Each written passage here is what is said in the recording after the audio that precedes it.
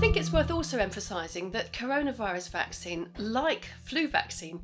is a vaccine that we've always known that we'd always have to update as things moved on. So while this is early and it is genuinely potentially worrying, it is absolutely the kind of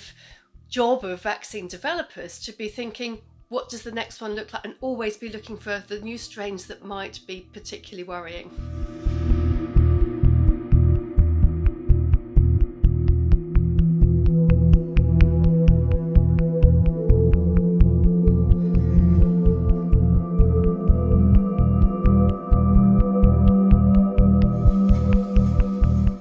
What we may end up seeing, sadly, is that although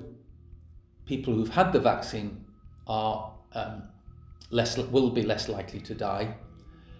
it may well be the case that actually we still see